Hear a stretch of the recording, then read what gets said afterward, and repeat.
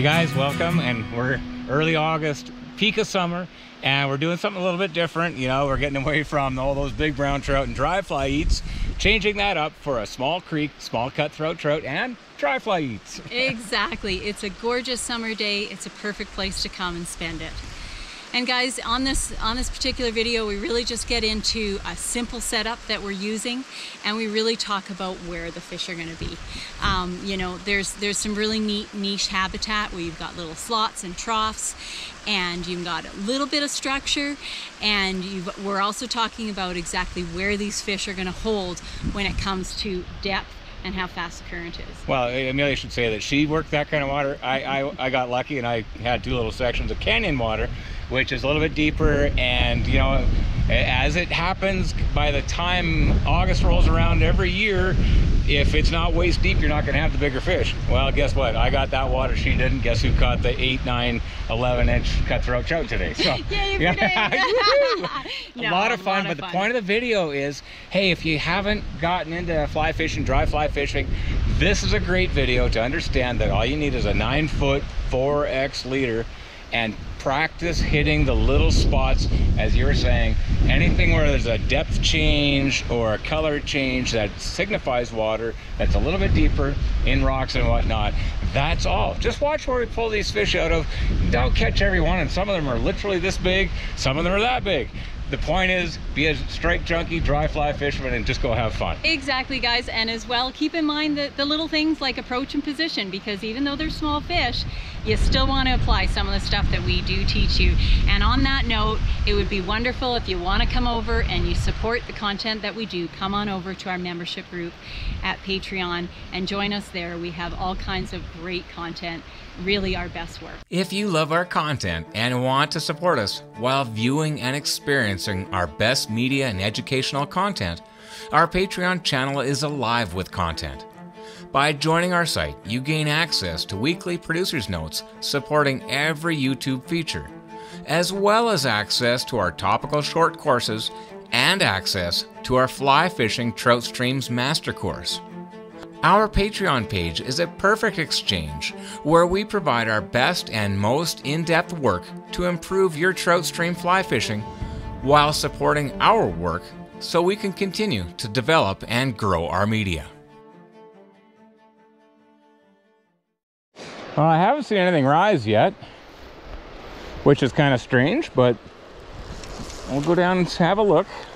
Where we parked a couple kilometers upstream, there was a pool with a couple nice fish in it, but here I am. I think I'm going for a butt slide down this thing. I guess we'll go and find out if there's anybody. Oh, there he was. The old black beetle.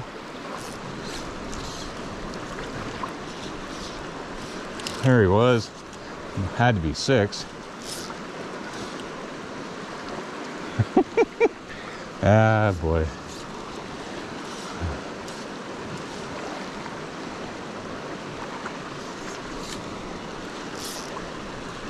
Oh, he missed it. He missed it. That's at least 4 inches.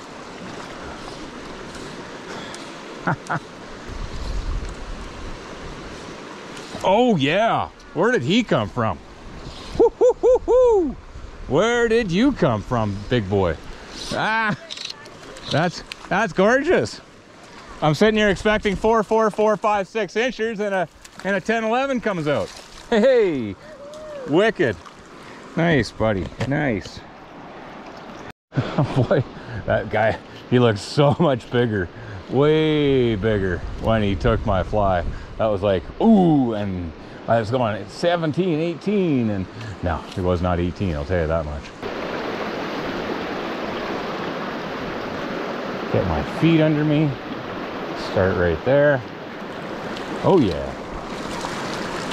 that was awesome. A couple fish came on that one, there we go. I suspect if I put this right back in there, oh, two fish came after that one too.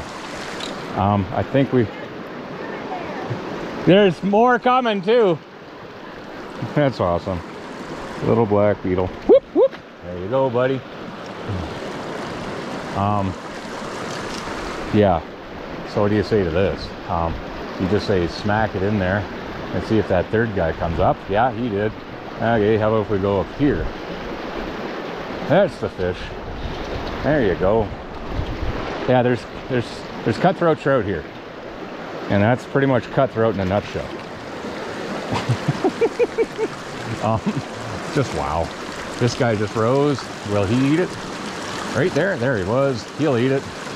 He'll eat it. Yeah, there's another one. Okay, you get the point here, right? How about this right here? There he is. Whoop, whoop. Yeah, so it's that straight ahead with cutthroat. Oh, right in front of me. Nah. No, you gotta want as well. So let's just go up here. Okay. Place it there. There he is. Woo-hoo-hoo! That was fun. There you go. Gorgeous little high country cut. Barbless beetle. Way to go. Thank you. And when you're walking through this stuff, you see my foot here. It's just literally find a spot behind a rock and step up. Get your foot. Next, just get your foot. Get your planting. Next, up. You don't want to step on that because that's going to be slippery right there. Stick your foot right to the base of that rock right there and step up. It's okay to feel your foot around. Over here where the cracks are, you'll get a step and step. Next one, just right along the rocks here. Just get right in the back end of that rock. There's a crack right where the interface between gravel and that rock is. Step up. I'm looking for the next one. And once you get the feel, you don't have to look. I'm doing this a long time, guys. You don't have to look eventually. You're just kind of moving, feeling with your feet, and just moving around. And that way you can just get to here, plunk that. Really, there should have been a cutthroat right there, right? Boo. And this is the thing about the old burn on this creek. About 15 years ago, there was a big forest fire. And what happens with forest fires is the old wood eventually comes down. And you get into these choke points in these box canyons, and the water will hammer through here. Yeah, you could go over top of this stuff and get yourself to the plunge pool on the other side, but why break your leg? Walk around, take the time, and in this case, I see a little path right through here. Again, though, feel with your legs, feel with your feet, and there's no point in going over top of loose, down, dead, rotten wood. If you can come through here, find a series of hard rocks to walk on, get firm, go over there. Why straddle that? Just come up over the rock to here, right? Keep it simple, do the safe thing. You don't have an accident, you don't fall and break your head or break your leg, and you can just come in and catch a fish. Woo! Oh, 3 or 4 fish there. There he is. Whoop, whoop, whoop, whoop, whoop, whoop. Sorry, little button. I'm just gonna work along this edge here. Bound to be somebody around. I gotta hit the water though. Yeah, there's gonna be a fish or two here. There he was, right over top of my beetle. Oh, he refused my beetle. Oh, he took my beetle. Oh, he refused it and he nosed it.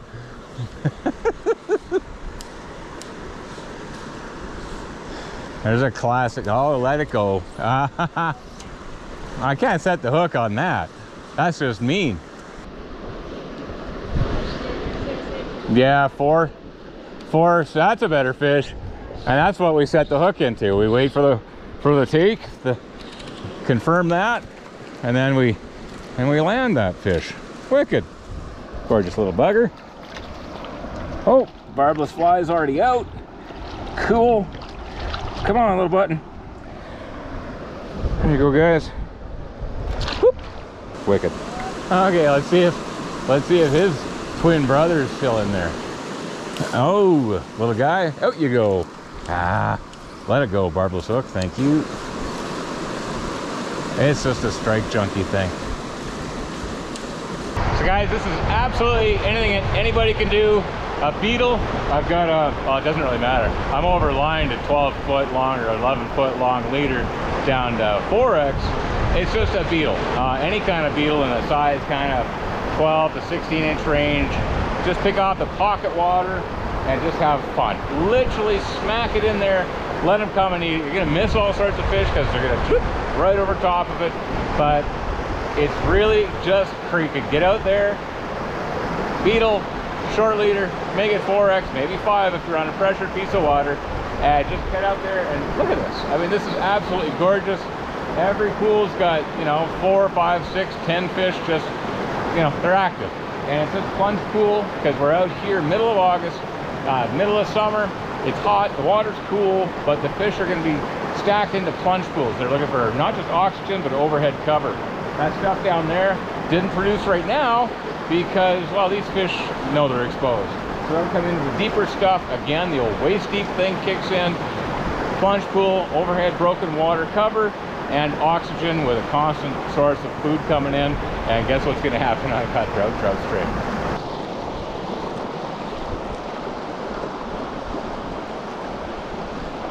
Little guy. Ooh, I like this. Oh yeah. Oh, it was fun watching him come up. Oh.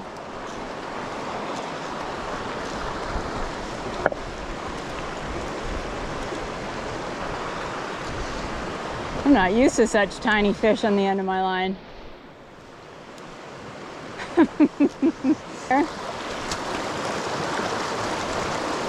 Oh yeah. There's a little guy. I'll toss a few in here, guys.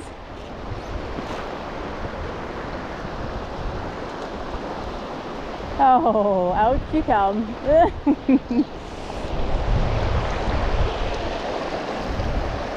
They're sweet little cuts, that's for sure. And off he goes. Yeah, there's possibly not a prettier stream than some of these little cutthroat trout streams, guys. They are gorgeous. Shorten it up, get it a little closer. Anybody? Nah, that's okay. How about right at the head? Nope. Okay. This should above me. Oh yeah, he rolled right over top of it. Oh, yep. There's a lot of that.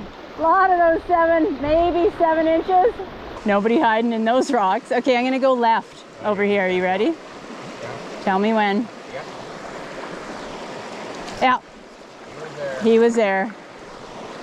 And again. Woo! Holy smokestacks. Whoa! No! Come on. Little button. You're way too small for this. Whoa.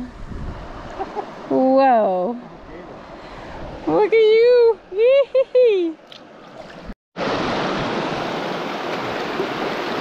This is a cool little spot, guys.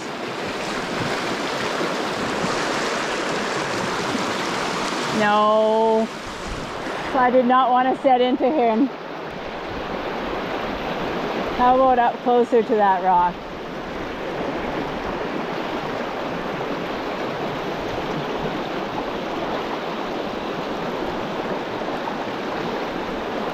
Yeah.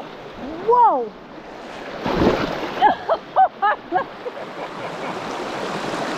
I lost my friggin' balance as I swung that friggin' trout across.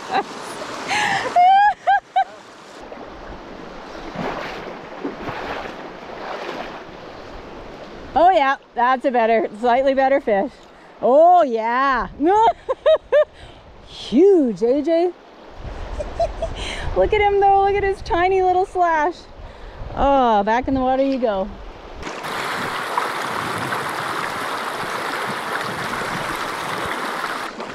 You can see, guys, even in this, I'm trying to get myself on the side of the current that I'm casting to. You know, again, it's just trying to eliminate drag wherever possible. How about right here? I bet that's full of little guys, but Oh yeah, no, see, he's not that little. That's the funny. Some of the slightly bigger fish today are coming out of the real fast stuff. Broken bottom and the fast stuff. Yeah, sweet, sweet little trout. Okay, and here we go. Oh, yeah. There she be. Right on the edge, guys. So that's a good looking pool, guys. Dave's gone up high to look in there, see what he sees. It's funny because from my angle I see a couple of, you know, bigger slab rocks surrounded by a fair bit of fine gravel. So I don't know, I would suspect maybe more up towards the head where there's some slightly bigger broken rock, but I'm hoping Dave says, oh yeah, I can see one down there. Okay, from there? Oh yeah, there he is. Now I knew there'd be something up in there. It's kind of what I guessed. Broken rock. Another fish, 2 fish following you. I saw that, yep. I was just about to say the same thing. Oh, there he comes. He's following. Yeah, that's a better one. It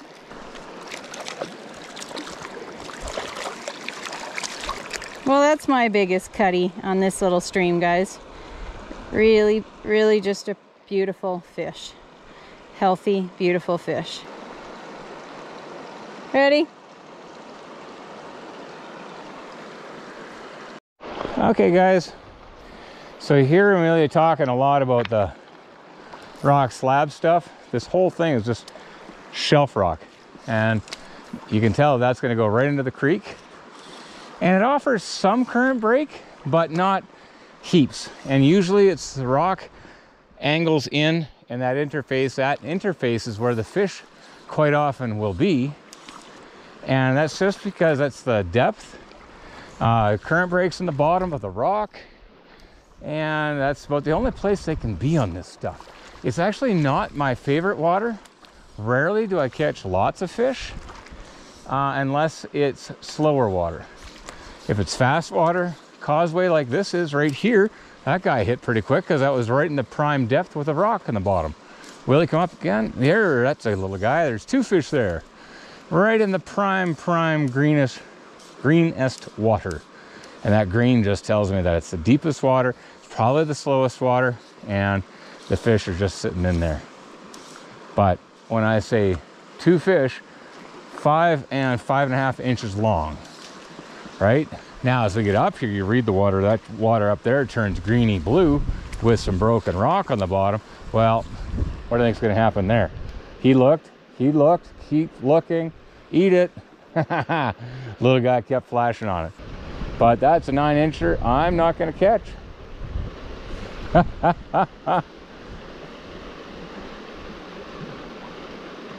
There he is. I stand corrected. That is a 9-incher I'm gonna catch. That's awesome. Gorgeous fish. Over. You're not grabbing, you're just cradling in your fingers. Just cradle it in your fingers. 2, 3 seconds, 4 seconds. Barbless hook comes out in the water. Okay, guys. So the big thing with this shelf coming off there, right that intersection of that rock slab coming down, and the bottom is going to angle like that. So there's a V on the bottom, like that. Well, kind of like that, where that rock slab and the gravel intersect. If you have broken rock in it, good. If there's really defined breaks in the rock slab, good. If you don't, like this, bad. You're only going to get it where the deepest, bluest, greenest water is. And that's why as we come up here, right in here, that's why those 2 fish were sitting in there, and that's why that one you know, big 9-10-inch cutthroat was sitting right there. And you just want to line up your rod and put it boop, right in there, right off that seam, and that's where you're going to get the fish. And you just got to pop it in there. And that's why you want the 9-foot leader 4X. Keep your rod just a little cast like that, and just keep your fly there, keep it coming down that seam, and you're going to get a reaction on a cutthroat trout string. Okay, so just work the edges of the fast water seam in the green, and somebody should eat. Oh, there he was, little guy. Inside even more. Oh yeah, there he is. That's the fish we want, everybody. And that is the prime spot for that fish. Gorgeous fish. Nice. Not huge, but that's the habitat limitations. And just a stunning little fish. Okay guys, so you might have noticed one thing between Amelia's fishing and mine. I'm seeing and catching slightly bigger cutthroat. And by bigger, I mean 8, 9, 10 inches, maybe 11. And Amelia's catching 3 to maybe 8 or 9 inches. And what was the difference? Well, it's all in the habitat. I basically I fished first, and it was a gorgey pocket with this kind of water right here. And this is my second session. Her water was all little pockets in kind of braided, shallower water. Absolutely loaded, not loaded, but absolutely loaded with opportunity. I've just hitting that spot. Little depressions where fish could hold. I've had stuff where fish have to be. As we get on in summer and the water levels have come from, you know, well above my rod and gushing through here and dropping down basically to here. Those fish, the bigger fish, are looking for that overhead cover, deeper water, and they may drop to the bigger river, or they may actually spend the winter in this kind of stuff. So, you know, it's early 8th of August. We're starting to think about winter already. These fish are going, there's only so much habitat, guys. I have to stay there. And if that's not deep enough, then I'm gonna have to drop right out to the bigger river. But that's the difference between what Amelia's fished and what I've fished.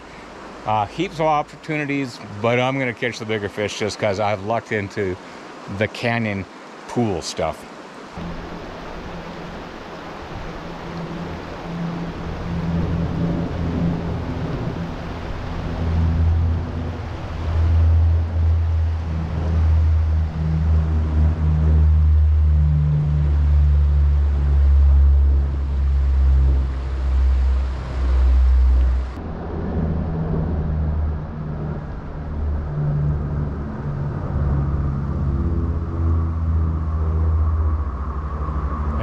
Tankers, hey? Really amazing. Bird dogs coming in for the drop. Yeah, there's obviously a big one. fire. Yeah, well, with that wind today.